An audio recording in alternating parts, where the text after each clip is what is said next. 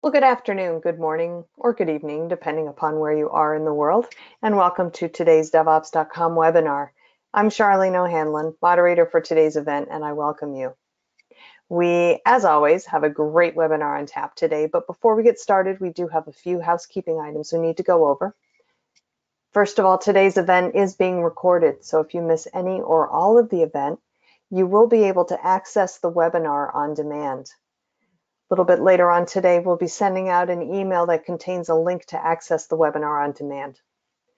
And we are taking questions from the audience. So if at any time during today's presentation you have a question for our panelists, please don't wait, don't hesitate, just use your GoToWebinar control panel and submit your question. And we'll take a few minutes near the end of the presentation and go through those audience questions.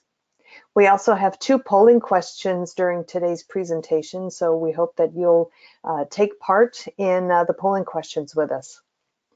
And finally, near the end of today's presentation, we will be doing a drawing for 5 $50 Amazon gift cards. So stick around, stay through today's webinar, and we'll do the drawing near the end of today's presentation. And good luck to everyone. Okay, with that, we will kick off today's webinar, which is continuous delivery, the one question you must answer. Our speaker today is no stranger to the DevOps.com webinars, Wayne Ariola, who is CMO at Tricentis. Hi, Wayne, how are you? Good, Charlene. Can I also enter to win the Amazon gift card? I'm in. I can use $50 for Amazon. You know, I think everybody could use $50, but unfortunately you are not eligible. Oh. Sorry. Oh, well. Jeez, Listen, I'm doing all the work here. I'm doing a little bit of work too, so I'm going to go ahead and put myself on mute before I get myself into trouble, and I'll let you get on with your presentation. Great. Thank you so much, Charlene, and thank you to DevOps.com. I got to let you know we really love the product that DevOps.com is producing. There's so much great content, and I know I get lost even looking at the great webinars that you guys have. So thanks for providing that service to our community out there. So thank you. If people are on the phone, welcome. I want to talk about continuous delivery, and I want to talk about the one question you must answer. This is one single question, and as you could probably imagine, it's going to probably get a little bit more complex, but nonetheless, we're going to start with this idea. Let me just do a little bit of an intro, and Charlene already showed you this in terms of housekeeping, but 2 things I want to point out. Please ask your questions. Even if we don't get to the question during the webinar itself, I want to make sure that we get your question, and I promise you we'll respond back to you with your registered email address to the question that you had asked. It's our pleasure to do that as part of our community of DevOps practitioners here. The second thing is that I want to also point you to the Tricentis Resource Center, which you can go to tricentis.com and resources. DevOps.com is going to be the primary home for this particular webinar, but if you want to find it again, we'll point you back to DevOps.com in our resource section. There's a lot of other cool stuff there. I'm going to refer to some other presentations there during the presentation as well. So I wanted to point out that link. So finally, a little about me. And by the way, I did this morning, so forgive me for like a sloppy looking slide. So I just wanted to find a picture, and I said, okay, I'm going to just do a quick Google search. And I basically said, well, how many years have I been in this software testing space? And I started in the year 2000, and that's the way I looked in the year 2000. And as you can imagine here, in roughly 19 years, I've gotten a lot more bald and a lot more fat. I apologize for that. But nonetheless, I've spent 19 years really focused on the topics of software and software testing, and it's been a great journey. If you'd like to link, or if you'd like to ask me any questions personally, or link with me in LinkedIn, or have a conversation on Twitter, you can. That's the appropriate information there. So please don't hesitate to reach out, and it's my pleasure to spend this time with you. If you don't know about Tricentis, just real quick, and this is the only thing I'm going to tell you about Tricentis, we're in this business of software testing transformation. We know organizations are going through a massive change. Some organizations are behind, some are way ahead. But nonetheless, Tricentis is there to assist you through what we call a change process. And this change process is shifting to the concept of continuous testing. Tricentis has been growing tremendously over the last few years, over 1,600 customers worldwide, with really the top organizations in the world as our customers. We're the only company that is recognized by all top analysts, Gartner, Forrester, and IDC, as being a leader in the space. And the reason why we have achieved that designation is because we've delivered real results associated with the transformation of testing. And it's something we're really proud of. I would say as a vendor, we're one of the few vendors out there that realize that you need to change the way your people process and technology infrastructure is currently operating in order to achieve the business results you desire. We're going to touch upon that for the rest of the conversation, but I just wanted to introduce Tricentis to you very, very briefly. So let's get back to it. Continuous testing, the one question you must answer. So first of all, the one thing that we have to talk about is that the role and responsibilities associated with software testing needs to change as radically as the business expectations associated with digital transformation, the evolution of DevOps, or even scaled agile, right? So in order to get to this concept of continuous delivery, we really need to understand that the business is morphing in really radical ways. And what usually happens with software testing is we trail, right? And we end up getting somewhat of a bad reputation for that. By the way, I'm so sorry for the 1980s Joan Jett reference. I'm sure none of you understand who this woman is jumping with a guitar. But nonetheless, she had this song that said, "I don't give a damn about my bad reputation. You're living in the past. It's a new generation." And I couldn't have thought of a better way to encapsulate that, because we really are in that inflection point where we're going towards this new generation of testing. And this new generation of testing has basically three components of it. It's speed, it's the understanding of risk, and there's breadth. I'm going to talk a lot about speed and risk today. I'm not going to talk about too much about breadth, but let me just touch upon it real quickly on this slide. Breadth today basically is this idea of the decentralization of architectures, whether it is SaaS-based, native cloud, or service-oriented, or microservice-oriented. The concept of an application and the application boundaries are getting blown apart, which means from a testing perspective, in order to accommodate the breadth of technologies we need to test across in order to exercise a transaction becomes imperative. So meaning you have to know a service interface, a application, a SaaS-based, a web, a cloud-based native application, and then of course all your legacy applications. You have to understand the nuances of that in order to actually exercise a transaction and protect the business. So breadth today is becoming much, much more decentralized, which actually increases the scope of what we need to test. Okay, that's enough of what I'm going to say about that today, but I'm going to focus primarily on the speed and risk concepts here. And by the way, this shift has fundamentally been labeled today continuous testing. So what is continuous testing? So continuous testing, and this is the Wikipedia definition, so there doesn't have to be any argument about this. This Wikipedia definition has also shown up in Gartner and Forrester research, so it seems to be the kind of the central go-to for the definition of continuous testing. I'm going to augment it a bit in a second here, but continuous testing is the process of executing automated tests as part of the software delivery pipeline.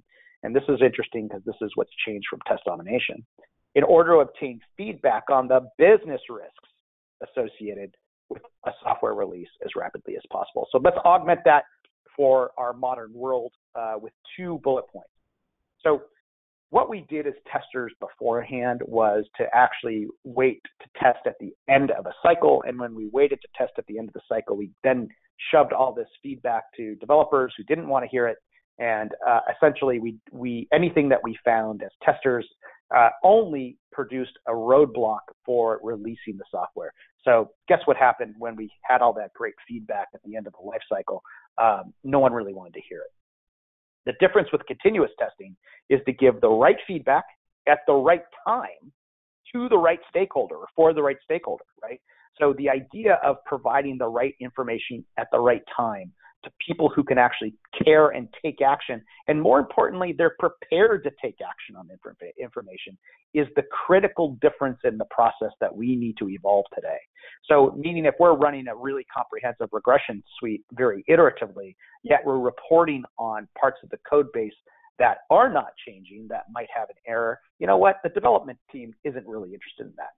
They're in the throes of a current sprint, and they want feedback on what's going on in the current changing code base. So making sure that we got the right information delivered at the right time to the right stakeholder. The second point I really want to make is it can happen at any point in the service delivery lifecycle. And this is where our industry kind of got a little nutty on us, is that we basically said that continuous testing is synonymous with the concepts of shift left. And by the way, shift left is part of continuous testing, but it's not equal to continuous testing, okay? Meaning continuous testing, if you take the bullet above us that says the right feedback at the right time for the right stakeholder, right? It needs to happen throughout the service delivery lifecycle or the software delivery lifecycle, right? And it's going to happen beyond that as well. So it gets into production. It monitors the information for production and feeds that back from a quality perspective.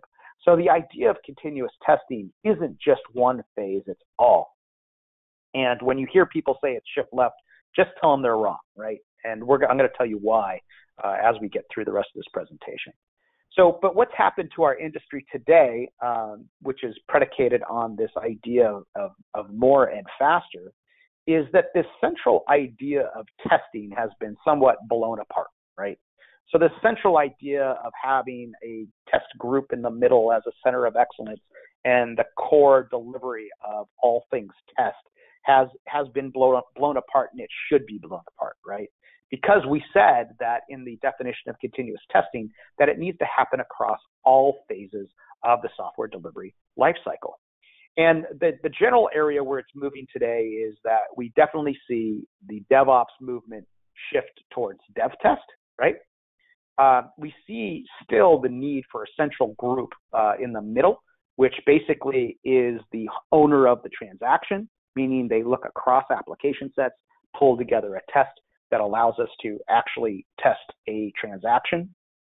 And then finally, we're seeing a net new area open up, which is really more on the IT ops side, which is the sophistication of testing, protecting that last mile, really, which is the difference between the pre-prod and prod and what is going on there. And again, we're seeing that element open up.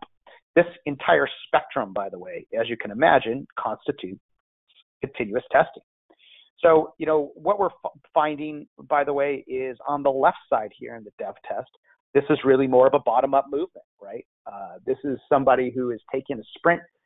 They're testing somewhat myopically, but they're testing the changing code base, and they're testing more bottom-up. Whereas the IT ops side is testing more top-down, right? Seems logical. The people on the left are really doing more progression testing, you know, focused on the changing code base, looking at the impacts of change, understanding how their current or new user stories have impacted or are working or not. And on the right, what we're seeing is more automation, right? We're seeing this idea of running the regression test suite against what the current expectations are of the system. We're also seeing the idea of RPA, or robotic process automation, start to infiltrate this area. On the right, we're seeing more impact of the concepts of AI, machine learning, and more automation leverage to actually understand the impact of change. Whereas on the left, we're seeing obviously that there is more code, which is actually driving that instance. Just a quick note. When you look at the entire spectrum of software testing, we have the idea of development testing, and then there's this idea of dev testing, right? So development testing, by the way, you know, your more traditional unit tests or using techniques like static code analysis have been practices that have been out there in the industry for years and years and years, but they haven't necessarily been as mature or enforced as they've come today. So the idea of testing as a central group came from the idea that developers really didn't want to test. So what we're seeing in our industry is, really an evolution of all phases of quality across the entire software delivery pipeline, which means that development testing, the honing in on best practices associated with code structure and unit testing, have begun to evolve as much as this idea of dev testing, which actually draws together much, much more of a abstracted view of what needs to be testing. And obviously all the way through to this idea of IT ops, which we're using much more automation, much more AI, machine learning to assist us in understanding the quality of a release, number one. And number two, starting to draw in information from production in order to hone or improve the way we're exercising our candidates for release. So imagine we have the entire spectrum of testing under change today. And it all started from this pod, which was this really centralized idea of test. So, by the way, I want to do a quick poll, and I'm going to introduce the answers to the poll in a little bit here.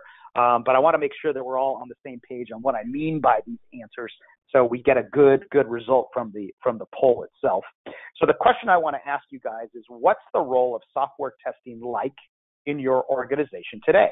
Okay, so is the role of software testing more like a mission critical checklist for launching, right? Meaning that it is really tightly defined, it is highly automated, and at the end of it, you guys know with a maximum degree of confidence that you can launch a rocket. And when I say maximum degree of confidence, you got to admit that launching a rocket comes with an extraordinary amount of risk and cost associated with failure, right?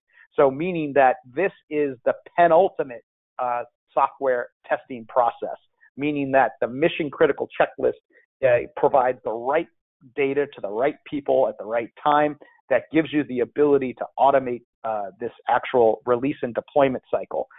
So is your software testing process like this, or is your software testing like traffic light?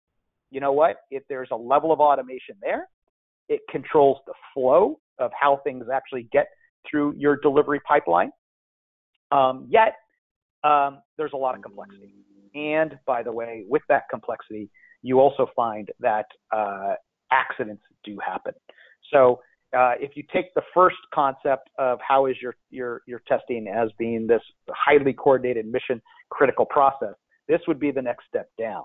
We have some automation in place. That automation in place helps us get to where we need to go, but there are accidents along the way. It's certainly imperfect, but without those traffic lights, it would be an absolute mess. Or is your software testing process like going to the dentist? Meaning that, hey, look, I know I should be going to the dentist more often, but quite honestly, I don't have the time. It's something I could put off. And by the way, my teeth don't hurt that bad right now. By the way, this is the most awful picture I could imagine for me. This is, if you look at this guy, he looks like he's in extraordinary pain. But is your software process like this? Is it like going to the dentist where you realize that you need to go back, reevaluate your software testing process, make the commitment to actually doing the task, and know in the back of your mind that you guys are not doing enough? Or here's your last option. Is it like doing your taxes? Meaning that you really just hate doing it and you don't really understand the measurable benefit in doing taxes in the first place. And basically it is a struggle and you'll leave it to the actual last moment. When I presented this slide before, someone actually said, hey, but Wayne, what happens if you get money back? And I said, that's the worst case scenario when you get money back from taxes. That means the government took it from you in the first place and you don't have the money in your pocket. So I stick with this analogy that the bottom rung of this is like software testing is like doing your taxes. So let's shift over, Charlene, to the poll question, which is, what is the role of software testing like in your organization? Mission control checklist, traffic light, going to the dentist, or taxes? All right, it should be right there on your computer screen right now, so you can go ahead and make your selection. We'll give you guys a couple seconds. And while we're waiting or while we're going through this, I just want to remind the audience that if you have a question for Wayne at any time during the presentation, you can submit your question. You don't have to wait until we move into the Q&A section. So if you got a question, just use the questions tab in the GoToWebinar control panel and submit your question.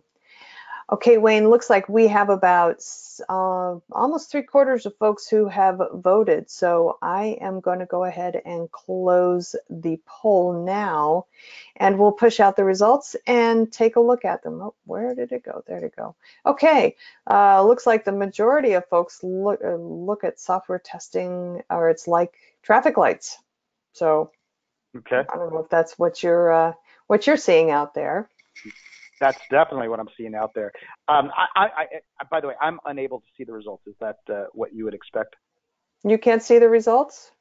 No, but I'm just sharing my screen, so I don't know whether it's Okay, yeah, it's possible that it's okay. So the results are 43% answered traffic lights, 30% answered going to the dentist, and then 14% each listed mission control checklist and doing your taxes. So the best and the worst, I guess, both got 14%. But that's kind of what I would expect. It kind of hovers in the middle. And but the traffic lights is certainly where we are. We basically, if you look at the evolution of software testing, we have put a lot of effort and cadences into the process.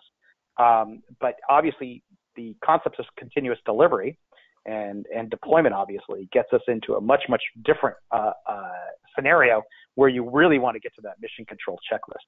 Okay, that's cool though. That's what I would expect. But thank you, audience, for participating. That's great participation in the poll question. That's cool. Yeah. So if I move on, are you guys able to see my screen?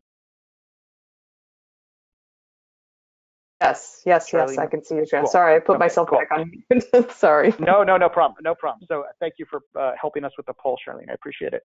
So, I know you guys have all seen this concept before, but we know that delivery cycle time is decreasing, and the concepts of continuous delivery and the concepts of continuous deployment, obviously, in your more advanced DevOps type processes are actually shrinking this idea of years, weeks, months, and days. And we know that.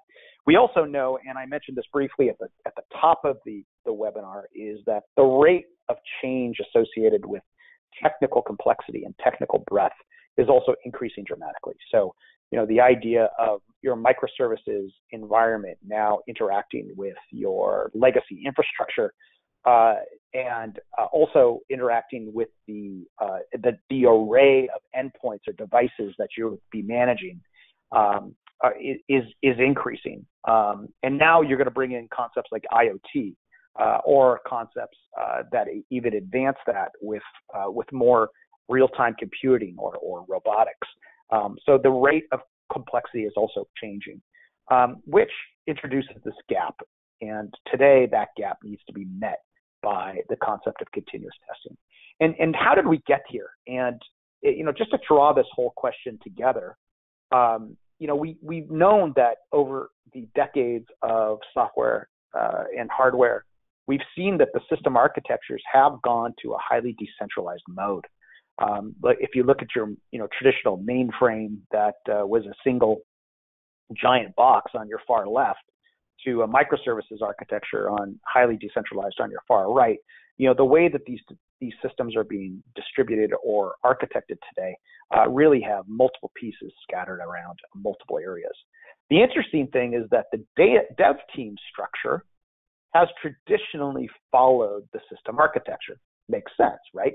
Not only do I need an organization that is able to understand the current nuance of the architecture, but they must deliver towards that architecture with software. So the dev team has basically somewhat mirrored the distributed nature of, or the decentralized nature of system architectures.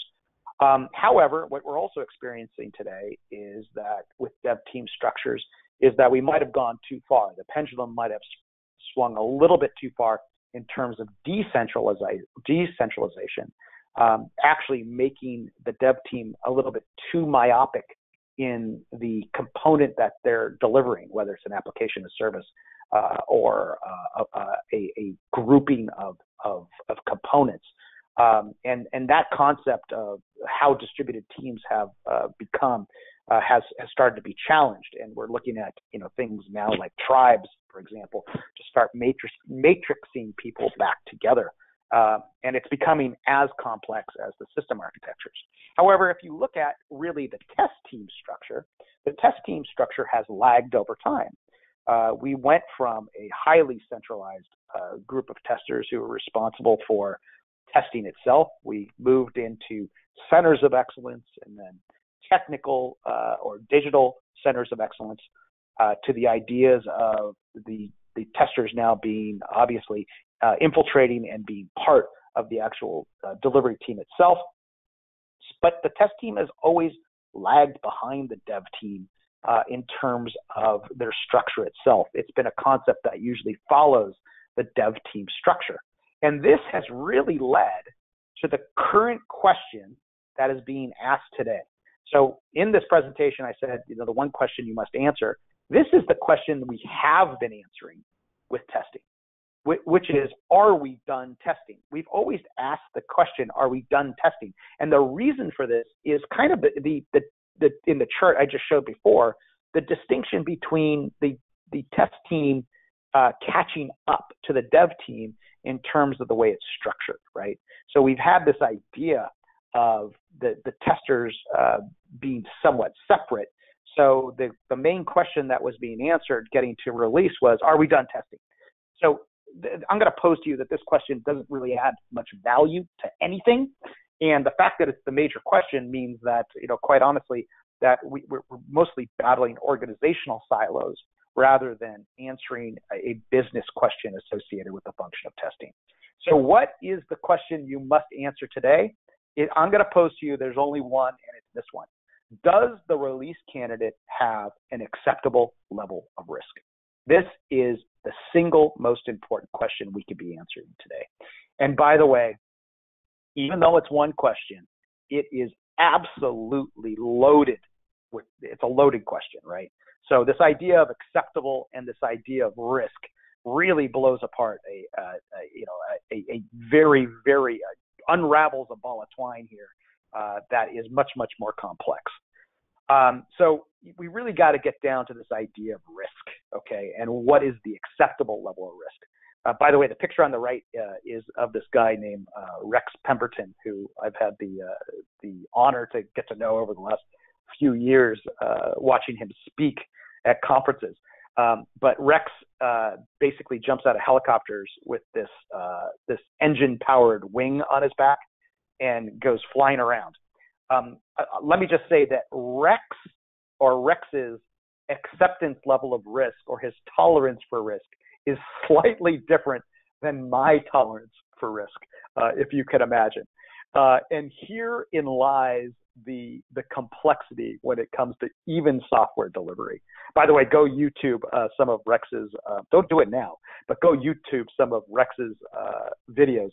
It's just insane what he does with this thing. But when we look at the release and what's an acceptable level of risk, you got to unpack it. And what it means is that we technically need to understand the risks associated with the business-facing components of our release or our release candidate.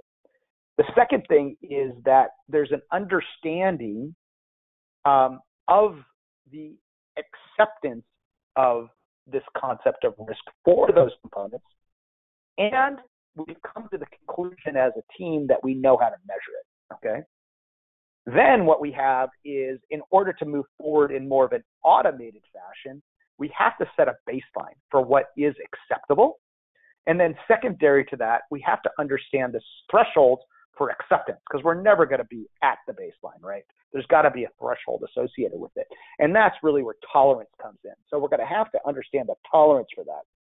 And then finally, we need automation in place to continuously assess the risk associated with the software we have under our management and development, right? And this has to happen continuously. And this means there's got to be an infrastructure or a continuous testing platform in place that allows you to exercise things in context of the conversation of risk. So let me kind of switch over to a interesting thing real quick. And first, let me go to this idea of the definition of risk. And this is what I use when I'm in front of clients and I'm talking to organizations, is that in terms of software, business risk is any application shortcoming that impairs the end user's or customer's expected experience, okay? The expected experience. And this is interesting because your application might work amazingly, but quite honestly, the expected experience, because the competitor out there in the marketplace is doing something faster, better, cheaper, basically can distort what your end user's expected experience is. And this delta, it basically, or ultimately, erodes confidence in the business, right? Not erodes confidence in the application. You know, when I get mad at my banking application not doing what I ask it to do, it's not that I get mad at the app, right? My confidence does not erode in the app. It erodes in the bank, right? Because I can't just stay with the bank and switch out the app. I got to switch the bank, right? I got to switch that idea of where I'm actually getting the service from. So this idea of the expected experience is really critical to where we're going today, especially with digital transformation. Let me now take that concept of risk and the business impact of risk, and let me shift to a survey that we did in 2018. So I drove this survey in 2018, which was a survey around the future role of the tester. And in one of the questions we asked out there is, do tests accurately reflect business risk? Okay. So let's start from the bottom of this chart and work up. So if you look at the dark blue, that would say no, tests do not actively reflect business risk. And if you look at the middle, it says, yeah, they kind of do, average. And if you look at on the end, yes, they do. That would mean that the tests do accurately reflect business risk, excuse me. If you look at the consultant and individual contributor, which this individual contributor is someone like us, testers, right? The consultants I basically identified as people who are testing or as part of the testing process, but they are part of a larger global system integrator or system integrator. They have, great confidence, roughly, 43, 44%, saying that their tests do actively or accurately reflect business risk. However, if you start looking at the manager and the senior managers, this delta starts to arise, that only 14% of senior managers think that testing accurately reflects business risk, and only 22% of managers feel that tests accurately reflect business risk. This is a pretty major delta, right? Meaning that the people doing the work think that they're doing, not a bad job, whereas the senior managers are showing the fact that they really don't understand the concept of business risk as being reflected through those tests. This is the gap and the major gap that we're seeing today in terms of the evolution of tests. And we see it manifest itself in a couple ways. As people responsible for software quality or testers, this is basically our inability to really bridge the gap between business language and technical language. I'm gonna reflect on that in a moment here, but this is a telltale sign that, quite honestly, we're not reporting as accurately as we could be in business terms. Because, quite honestly, the level of test automation has increased and improved over time, but I don't believe we're able to accurately reflect that improvement to let the business know that we're doing a better job. And what we really need to do is quite complex. So if each one of these balls represents, a risk or a grouping of risks that are currently in your application itself, getting a handle around the scope and complexity of what we're trying to manage is quite a daunting task. And primarily what we end up doing is focus primarily on what's changing, is that's functionality. And from that perspective, we're looking at, maybe unit testing or UI testing to assist us to understand whether the functionality planned is the functionality that's being delivered. But in total concept, there's a lot of other concepts out there that erode a end user's confidence in our application. There's things like scalability, accessibility, understandability, testability, configurability, stability, all the ilities, all these non-functional requirements out there that also impact the aggregate or total user experience. The one thing after looking at this slide that I began to realize is if you look at all these ilities and you take the business user's understanding of what these things could be or should be, they don't get it.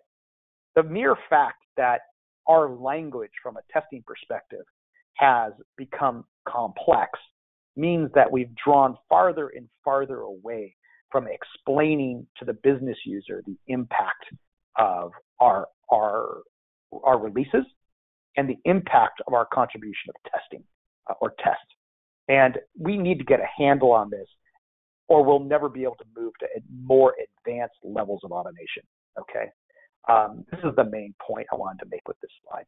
But we know that in reality, quite honestly, as we are trying to achieve greater and greater levels of test automation, we understand that as we go through each sprint, look at the yellow box here, our incremental tests are growing, and they're growing at a rapid rate. In some sprints, we might not add too many additional tests, but on other sprints, we might add more tests. But what we're going to realize with an application or a transaction set over time, as we get to the release process or the tail end of a release, what we're going to find is that we're going to hit a critical limit. And the idea here is that given what we've built from a testing perspective, is we're not going to have the time required to actually exercise everything we need to exercise. And the time needed to actually exercise everything we built is really going to be infinitely larger than the time available or the resources allocated to us, which means that we got to try to make trade-off decisions. And those trade-off decisions are tough because you got the changing code base, right, or the changing functionality that we know we want to hone in on, but we also got to understand what the impact of those changes are to the broader application set or the broader transaction size. So we got to start making trade-off decisions. And this is where the idea of really understanding risk comes into play. If we understand things as low risk, where we don't necessarily need to invest time, or medium risk, where we can do it if we have time, or high risk, which is our business imperative, we know we can actually hit timelines and deliver the business the right feedback or the most critical feedback at the right time, right? So having this idea of risk associated with your test suite becomes much, much more of an imperative as you begin to actually expand the number of tests. And by the way, there's another concept that we're going to hit here as we go along here. But also with this idea of your regression test suite growing is the idea of your regression test suite also being bloated, meaning that there is significant duplication in what we're seeing out there in test suites. And this is also something that we must handle. And this is the second component of what we wanted to talk about, meaning that we got to have the right test cases. And those test cases must be more accurately managed in order for us to A, promote reuse, and B, reduce this concept of bloat. So I introduced a couple concepts here, and I know you guys have probably seen this chart before or something like this chart before, but it really is going to be valuable if we spend a little time to cover it once more. But if we look at the percentage of test cases that you can execute along the top in your traditional regression test suite, and we look at the risk coverage on the right, what you'll usually find is that by pure intuitive test design or tester intuition, you're going to get about 36% risk coverage by manually selecting the test cases that you want to execute in order to cover risk. The primary reason why this is so low is because of test case bloat or regression suite bloat or repetitive test steps that are happening in the regression suite, meaning that you're spending time exercising the same thing over and over again, but from a risk coverage perspective, it's not necessarily increasing your percentage of coverage, okay? And this is what happens with intuitive test design. When we start using assisted test design with a solution that allows you to drive the idea of what are the right tests, this increases significantly, right? So the idea here is we need to start using technology to assist us to achieve the maximum risk coverage with the minimal amount of powerful tests. And this is going to do two things. It's going to increase reuse, number one, and it's number two, it's going to reduce the maintenance overhead associated with keeping a regression suite relative and productive in terms of providing the organization risk coverage. So when you come down to it, the concept of continuous testing really has to do with design, selecting the right test cases, risk, making sure that those right test cases have an impact that is describable in business terms, and then reuse, really managing the concept of bloat and duplicative tests that are being generated throughout the life cycle. And with this combination, we are going to be able to achieve speed, but more importantly, speed with business insight. And this business insight is our ability to describe to the business not only the effectiveness of the job we're doing as testers, but also we're going to be able to describe to the ops people and the organization who's responsible for delivering the software whether we can move forward in a much, much more automated way. So I'm going to spend a little time and I'm going to give you the advanced view of how we get there through test case design and risk-based planning. And by the way, forgive me because I'm going to give you the extraordinarily short view of this. There is a presentation on the Tricentis website given by Ingo Philipp, who does a fantastic job of explaining this in detail. I am going to give you the Reader's Digest version, so forgive me, but I wanted to drive the point home on how we achieve this.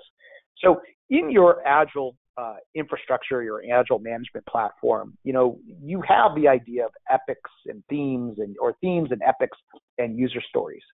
And this is a really interesting concept because what it does is it actually produces a hierarchy of actual development work that gets put into more business-oriented terms. So your themes have more business deliverable type descriptions to it.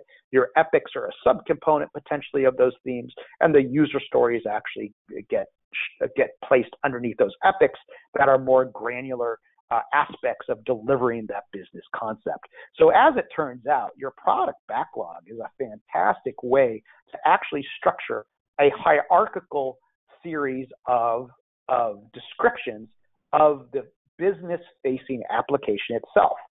Now, this description does not have to marry the actual architecture of the project itself.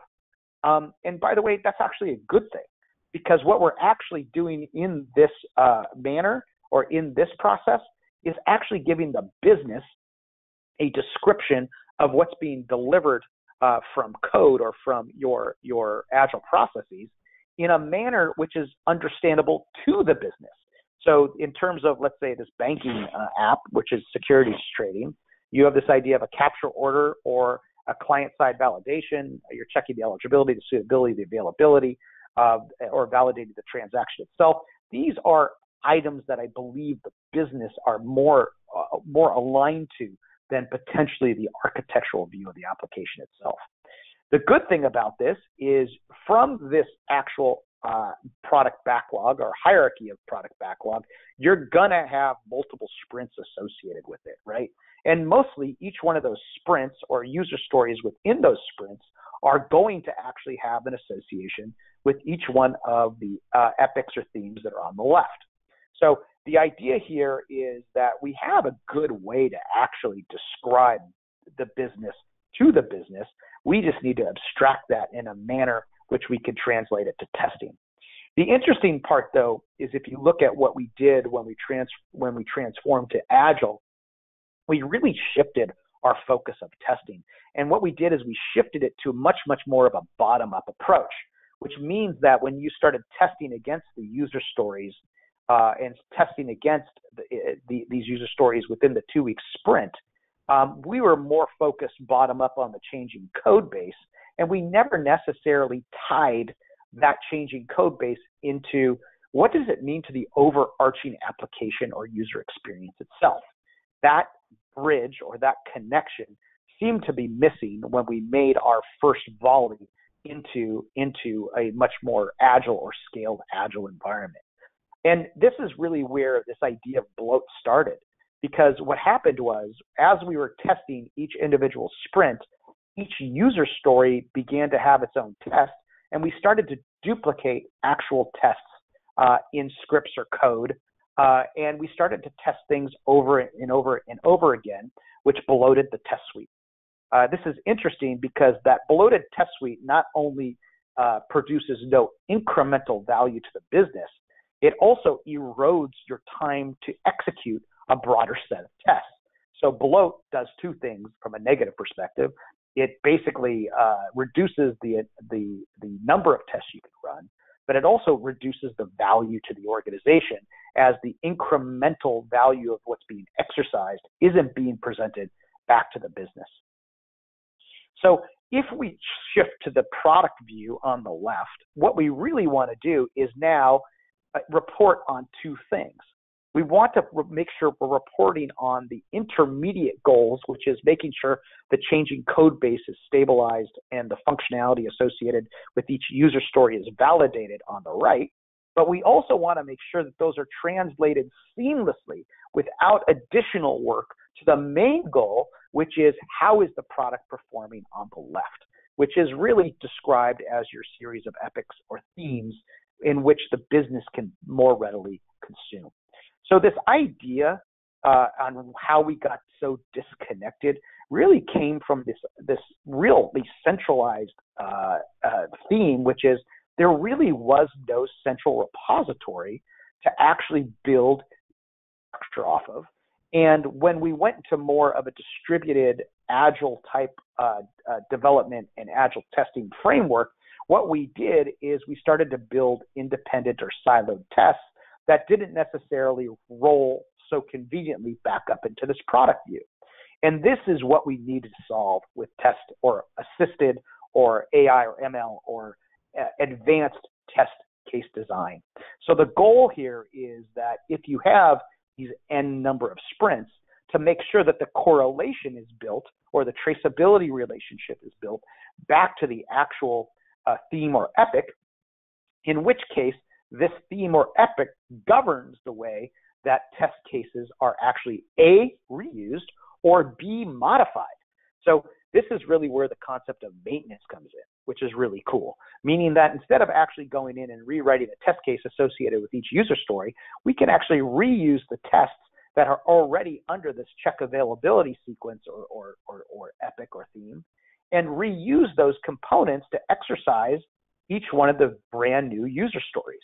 And this is kind of cool because we know we got to expand that test, and those updates get then pushed back into the central repository. So as Agile team number one makes these changes, those little test sequences or building blocks are then built back into the central repository, which is cool because now each one of the Agile teams can draw off the central repository, reduce their effort associated with actually building new test cases, yet still deliver their changes to the centralized product view, which gives you both the ability to report on the immediate goals, which is the changing code base, and also report on the overall health of the product or the transaction itself.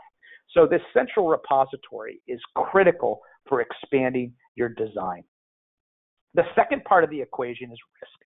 And from risk, the way we go about doing this is giving a relative business risk contribution to the overarching deliverable, which in this case is securities trading. So what we've said is capture order really has 80% of the risk, and cancel order has 10% of the risk relatively. And by the way, this is not a individual's contribution. This is a team sport, right? So what we're going to do here is we're going to distribute risk as a combination of a dev, test, and business team and understand the relative risks associated with each one of the elements we're providing. And then what we're going to do is we're going to be able to report. At that point, your business risk coverage report would look something like this. The 41% is the rolled up business risk coverage for this product view. And what it's saying is that 41% of your business risk is covered and passing by your tests. It says 6% of your business risk is exposed and failing with the tests. 9% of your business risk coverage is covered by tests but not executing. And what you have here in terms of the 45% is really what's called leakage. These are tests that for your risk that is A, not being covered, B, there's no test associated with it, so therefore C, it's basically exposed or it's leaking. So how do we get there? We can get here if we use this methodology and report on any level associated with your product hierarchy itself, whether it's a product, an increment, a theme, an epic, a user story, or even a test case. This methodology can actually be decomposed to get you that answer. So how do we actually get to risk? So we have to have the concept of assigning priority to it. The first way we look at it is, let's say we have two transactions. The one on the left here is a batch transaction, which has 1,000 transactions associated with it. And those 1,000 transactions basically have $100 associated with it. The one on the right is a single transaction, and it has a single unit associated with is $100 US. So the frequency of the transaction on the left is high frequency, right? So we associate it with a scale of 1 to 5. The frequency is a 1. It's much, much higher frequency associated with, the frequency on the transaction on the left is less, so it's a 1 comparatively to the frequency of the transaction that happens on the right. So the batch process that happens on the left happens more infrequent compared to the frequency of the transaction that happens on the right, which happens more frequently. However, the damage of the batch sequence, which has a maximum damage of $100,000, is relatively more damaging than the $100 transaction on the right. So here we see that the damage class is 5 compared to the damage class of 1 on the transaction on the right. Given that, we use a logarithmic scale, which is 2 to the power of the frequency and damage class, and we calculate a relative weight of these two. And as you can imagine, when we use this particular, these things actually have equal weight because of frequency and damage class. But when we take that, we also now have the ability to distribute the damage class per the individual components of the product view versus the frequency class to come up with an absolute weight. And then what we do is we apply that absolute weight versus the business risk contribution. With that, we have now a really nice view of the relative risk associated with our product. And this can actually drive, with the appropriate test case design, the answer to the question, does the release have an acceptable level of risk? I know that was short and fast. We have a much, much more detailed view of that on how to get there in our webinars, but I wanted to actually show you how you actually get there in a real rapid manner. Also, the really cool thing about using these two types of risk and design aspects in conjunction with themselves is it doesn't necessarily give you, it not only gives you what should be tested, but the cool thing is it also shows you what you don't have to test. And that should probably be one of the more primary goals that we look at in software testing today, meaning that we should be much more focused on what we don't have to test in order for us to actually be more effective in doing what we need to do. So Charlene, I'm going to ask one more question. And given the fact that I posed this question of, does the release have an acceptable level of risk? And I posed the way to achieve it through advanced design and risk weighting. I want to ask you one more question.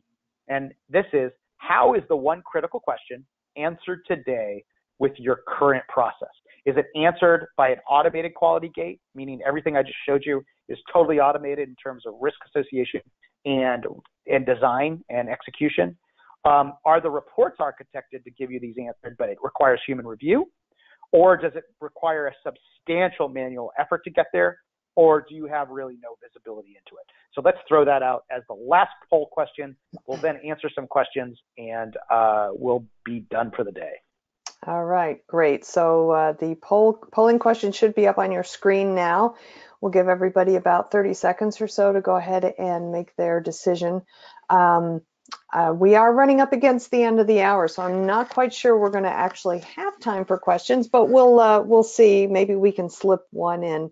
But if we don't get to the questions, please know that the folks at Tricentis will get a copy of all of the questions that are asked. So I am sure that that Wayne and company will be more than happy to follow up with you offline. So looks like we have, yeah, we've got about 3/4 of folks voting. So I'm going to go ahead and close it out now. And we'll take a look at the poll results. Sharing, whoop, happened again. Sharing results right now. Okay, Wayne, can you see the poll results? If not, I'll let you know what they say. Charlene, if you wouldn't mind read them off. I think I know where to click, but if I do, I'm afraid I'm going to click off or something. I totally understand. Okay, how was the one critical question answered today with your current process? 49% said it requires substantial manual effort. Second was we have no visibility into it at 20%, followed by it's answered by an automated quality gate at 17%. And finally, reports are architected to deliver answer with human review at 15%. So pretty much half folks said it requires substantial manual effort. Very interesting, and I think that's the way I would expect it today. So thank you, people who gave a poll. Hey, by the way, there are some questions that trickled in. I thought I would answer one of them that seems really compelling, and then we'll call it a day, and then obviously invite you to download or re-look at this presentation on on-demand mode as well. And the one question that came in that I just saw, thank you very much, Cynthia, is that who decides the acceptable level of risk of a release in the DevOps world? And this is where this is really where the teams need to come together, and the communication between and among the teams is actually critical. If I've seen these things explode, kind of in the idea that one team takes the lead and they establish the risk profile for a particular product grouping or transaction set. And when the business doesn't necessarily understand the logic of what's happening there, the thing blows up. And then what happens is you create this bigger chasm or a rift between the business and the technical team, meaning that you get in this back and forth saying, you don't understand the business. And then the technical people say, well, you don't understand the complexity of what we're trying to deliver. So if it's not happening in a collaborative manner, it's going to be a problem. By the way, I see that there's a ton of questions, so it looks like I'm going to have some homework to do tonight, and I have no problem answering each and every one and responding back in email. So with that, let me close and say thank you to the participants, and I really look forward to seeing you on a future DevOps.com webinar. All right, great. Thanks, Wayne. Before we close out, I did promise that we would be doing a giveaway for 5 $50 Amazon gift cards. So I want to do that real quick and then do the closing comments. Our gift card winners are, thank you everybody for attending today. The first winner is Carolyn O'Connell. Congratulations, Carolyn. Second winner is Jack Liu, L-I-O-U. Congratulations, Jack. Third winner is Leonard Vaughn. The fourth winner, congratulations, Leonard. The fourth winner is Rajesh Gopalakrishnan, and I apologize if I mispronounced your name, but congratulations, Rajesh. And the final winner is Richard Putzer, I think it is, P-U-E-T-Z-E-R. Congratulations, Richard. Congratulations to everybody who won. And also want to remind the audience real quick that if today's webinar has been recorded, so that's easy for me to say. If you missed any or all of it, you will be able, or if you just want to listen to it again, you will be able to do so. We will be sending out an email that contains a link to the webinar on demand. And as Wayne said at the beginning, the webinar is also going to be living on the DevOps.com website. So you can always find it there. Just go to the webinar section, click on demand, and it should be right there waiting for you. Also, check out the other webinars that we have on the site. Hopefully there'll be something there that piques your interest. Wayne, thanks so much for a great presentation. Loved it. My pleasure. Thanks, everybody. Awesome. All right. Thank you to the audience for joining me today. This is Charlene O'Hanlon, and I'm signing off. Have a great day, everybody.